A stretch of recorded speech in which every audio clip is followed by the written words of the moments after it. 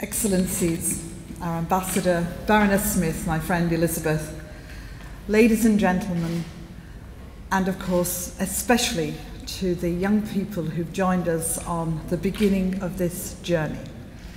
I'm really delighted and honoured to be here as Chair Designate of the John Smith Trust and to welcome you as you join this journey with us.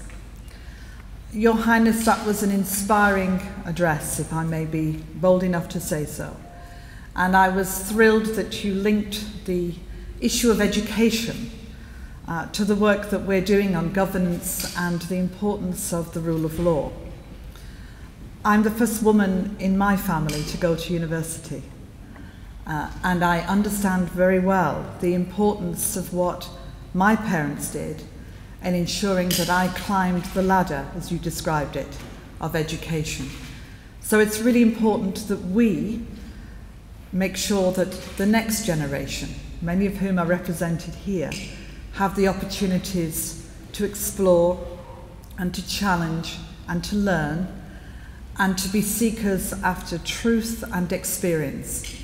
And I'm very proud that we will be participating in helping to give that experience. I also wanted to say, Your Highness, what a thrill it is to be here. I have never been to Ras Al Khaimah before. It is my first visit. It will certainly not be my last.